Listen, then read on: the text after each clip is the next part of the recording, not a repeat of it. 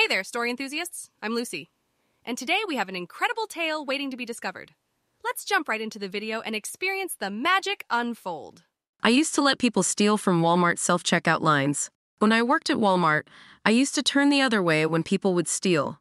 The machines had cameras and would beep if the AI saw something go into the bag without ringing it up, and I would just disable it and say, "Okay, all fixed," and walk away. To be honest, I felt that the pay at Walmart didn't pay me enough to argue and fight with the customers, so I just opted out. If someone said the price was cheaper out on the floor, I would just manually adjust the price for them, no questions. Most of the time people were honest, but a lot of the time people were stealing and there wasn't a damn thing I could do about it. Now that I don't work there, I totally know all the ways to steal from self-checkouts. One clever way I saw was to have a companion have a problem at a self-checkout a few machines down.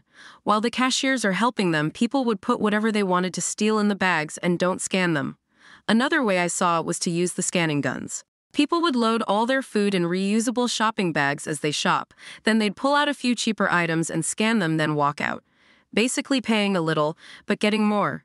I realized the door people don't know what the codes are on the receipt because it's usually all hyphenated so badly nobody knows what's what. As long as people don't look suspicious and say bye or have headphones, we can ignore them. A few times when I was put on door, I would just pretend to look really. I was told if it's not a bag, look for that item, but bulky items like brawny paper towels 12-pack was labeled BR-PAP T12, 12.99 on the receipt, and even if I didn't see it, I'd just let them go. I wasn't about to get stabbed for a 13.00 per hour job. So that's how this Reddit story wraps up. But hold on tight, because the next captivating narrative is waiting for us, ready to captivate our attention and transport us to a world where imagination knows no bounds. I lost $500K last week in roulette. Parents' money, I am just a 21 crazy-ass guy. So my dad is the owner of a few apartments in PR, DR, and NYC, so he makes a good amount of money. This summer, he gave me access to one of his accounts so I could have some fun. I traveled to Miami, and this is what happened. I am very anxious RN, and my father hasn't found out the mess I made. PD, I am Latin, sorry for the English. And with those last few words, this Reddit story comes to a close. But fear not, fellow readers, because the next tale is just a click away. Let's venture forth and join the thriving community of Redditors in celebrating. I downloaded this app, and I'm deciding to post, definitely in my crisis era. Can someone explain why I'm having dreams about my own death? Like full-on plotted-out death, and then I just turn over and fall back asleep. Phew, that's all for this story. Time to scroll through Reddit and find our next thrilling tale to devour as the subreddit threads are brimming with countless narratives waiting to be explored. You are not the only one with a rough patch in your younger life. Okay, let me start by saying just about everyone has had or gone through some rough time in their life. Siblings and I have several of these times in our past. One thing I have learned is that you get out of life as to what you have put into it. So if you dwell on your past, nothing may change in your outlook on your future. Life wasn't all that easy growing up. Strict and fighting parents, divorce, death, and remarrying. Neither of our parents were perfect. Whose are? There are 4 of us, 1 male, 3 females. I don't know any family where the boys and girls were all treated the exact same. While being the oldest wasn't always the easy position.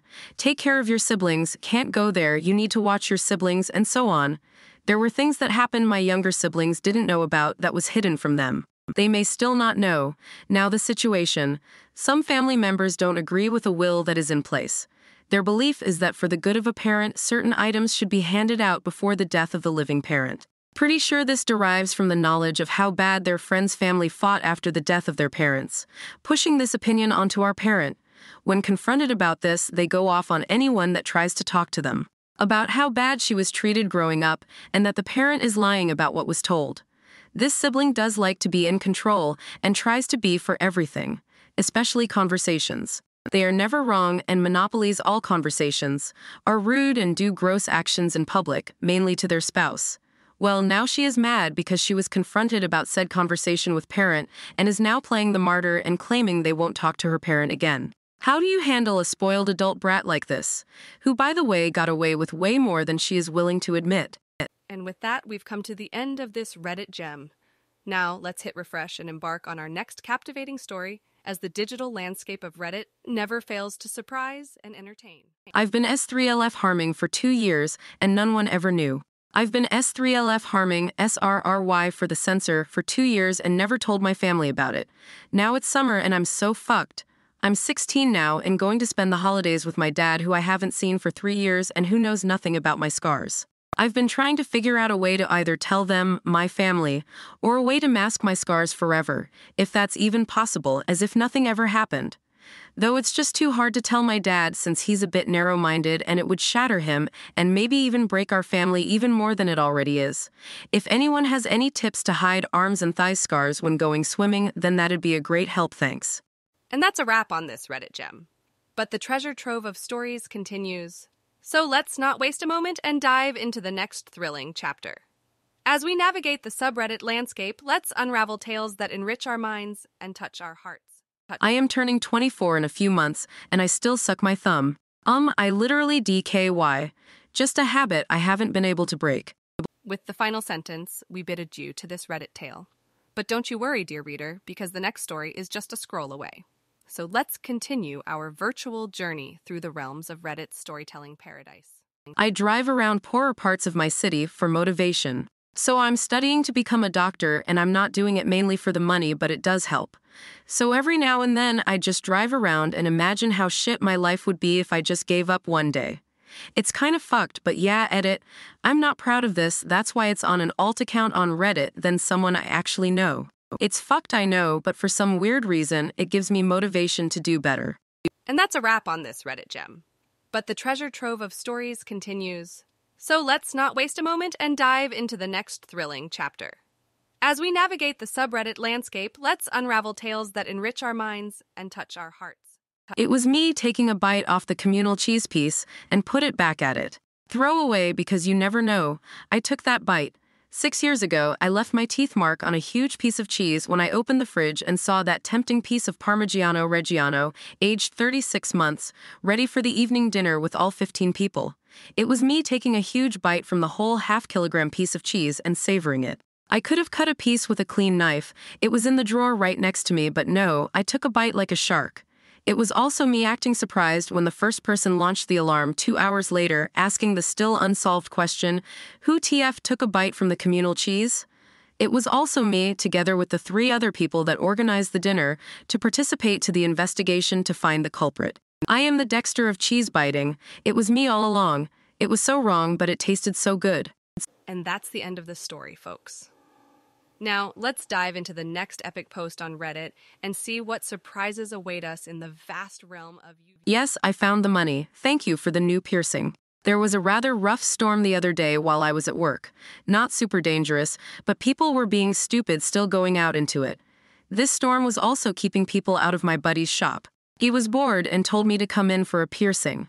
Unfortunately, I am a broke gal and had no piercing money.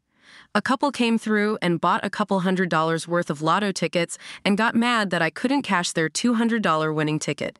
We have a payout limit of $75. Well, they dropped quite a bit of money in a puddle and drove away. Thank you, random lotto buyer, for the piercing money. My industrial looks amazing. And that's the end of the story, folks. Now, let's dive into the next epic post on Reddit and see what surprises await us in the vast realm of... I have a confusion to make, and I don't know who to tell. I have 26, have 2 young kids, a 2-year-old and 6-month-old, and am stay-at-home mom while going to nursing school. I am also engaged to be married to the father of my 2 kids. Thus, I have a content and full home life. However, my issues have been social or in regards to social life, such as family and friends. I should start out by saying I was an orphan kid. I became orphaned at the tender age of 6 months old. My father and mother had an argument, and he ended up killing her. He then died a few years later in prison due to health reasons. The crazy thing is, I happen to be the only child, so my maternal grandparents raised me the best they know. Once they passed away, my uncle took me to raise me in the USA. My life until 18 was okay. His wife was mean to me and did isolate me from others. She would also at times refuse to feed me or even buy things. As a result, I left their home at the age of 18 and tried to continue my education at a university. At that age, I had a lot of people that were like families to me, mostly American people. They helped when I needed it and just became the family I never had. This went on for about 3 years, which I reunited with my other families in US and abroad. They pushed me to become part of my people's community and pressured me to continue my culture, which I was fine with then. Then, slowly, I left my American family and moved into the community while getting engaged to a guy from my country. Ever since, my life has been hell when it comes to social life. My community decided to excommunicate me when I was raped by a guy, and he was arrested for that. They felt that I as a woman should just swallowed what happened and let it be, but I wasn't about to let this monster walk, so I reported him and he was charged. After that, my fiancé decided to move us to a different state and community to avoid them. Again, in this new community, I am also experiencing issues.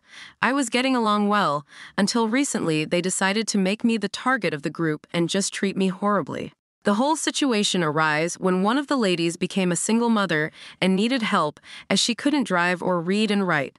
I was basically doing everything for her, like filling out paperwork for jobs and getting her assistance until she can afford it.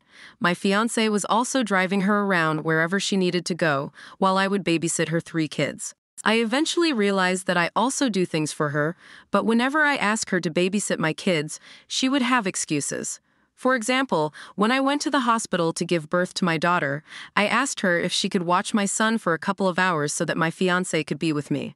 She told me she had another friend's kids at her house, and that maybe it might be too much and that my fiancé doesn't need to be with me. I just told her to forget it, and he stayed home. Similarly, when I had to go to school while my fiancé was at work and couldn't take off, she refused, saying she was busy. She didn't have a job at this time, and I had offered to pay her. Anyway, this is the behavior of women in this community. They never call me to check on me or even offer to help me when I need it. I feel stressed and have anxiety all the time, especially when I am around them. They also tend to talk about my parenting abilities and make me feel like a bad parent and person. Anyway, I know I need to cut them out, but I am afraid I won't have any friends or people since I already don't have families. My fiancé also is like me. He doesn't have family members here. I feel like a loser and just worthless. I feel unable to make friends or even become part of a group. My fiancé does not know if this is. I don't want him to think of a failure. Thanks for reading. Lol, yes, I meant confession. I was typing rather fast, hence the mistake. Thank you from the bottom of our hearts for joining us on this incredible storytelling journey. Your support and engagement mean the world to us. We would be delighted to hear your thoughts on this story in the comments section below. Remember to like, share, and subscribe to stay connected with us and never miss out on the magic.